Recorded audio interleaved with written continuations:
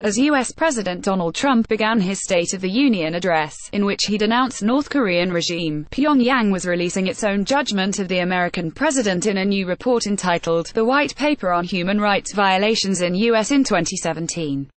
The state-run Korean Central News Agency KCNA announced the release of the paper just moments after Trump began his annual address.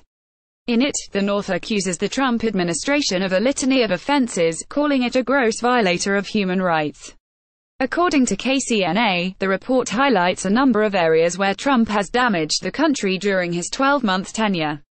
U.S. President Donald Trump delivers his State of the Union address to a joint session of the U.S. Congress on Capitol Hill in Washington, U.S. January 30, 2018. Source: Reuters. Jonathan Ernst citing the racial violence that took place at a rally in Charlottesville, Virginia, at which a protester was killed by a suspected white supremacist. The report said, racial discrimination and misanthropy are serious maladies inherent to the social system of the U.S., and they have been aggravated since Trump took office.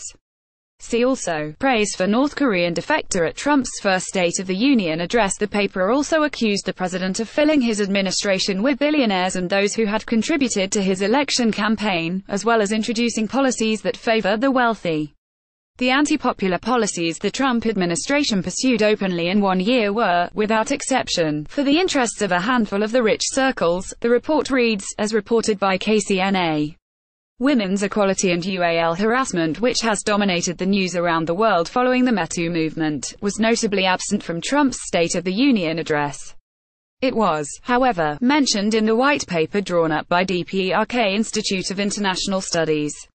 Over the past decade, the proportion of American women who live below the poverty line has risen from 12.1% to 14.5%, the report said. They usually receive 25% less salary than the male colleagues of the same post. Adding that, a woman is usually abused every 89 seconds in the United States. See also, Trump calls North Korea's Kim Jong-un short and fat. The paper also said press freedom had suffered under Trump, and that the working masses are hovering in the abyss of nightmare. The timing of the report suggests it is a rebuttal to the president's national address, in which he calls the regime cruel and depraved. The back-and-forth nature of rhetoric between Pyongyang and the U.S. president has escalated over Trump's first year. After Trump called North Korean leader Kim Jong-un, Little Rocket Man, and threatened to totally destroy the country in his inaugural address to the United Nations General Assembly back in September, Kim fired back, by stating he will tame the mentally deranged president with fire. North Korean defector Ji Seong-ho, currently a law student at Dongguk University, holds up his crutches during U.S. President Donald Trump's State of the Union address to a joint session of the U.S. Congress on Capitol Hill in Washington, U.S. January 30, 2018. Source: Reuters. Jonathan Ernst. More recently, in his New Year address to the nation, Kim Jong-un again threatened the U.S. with his nuclear capability. Trump then tweeted his response, saying, North Korean leader Kim Jong-un just stated that the nuclear button is on his desk at all times. Will someone from his depleted and food-starved regime please inform him that I too have a nuclear button, but it is a much bigger, more powerful one than his, and my button works.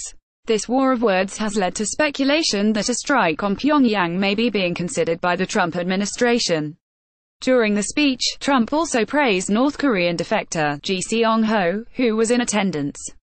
The human rights activist, who now lives in Seoul, received a round of applause as the president called his story of survival under the authoritarian regime a testament to the yearning of every human soul to live in freedom.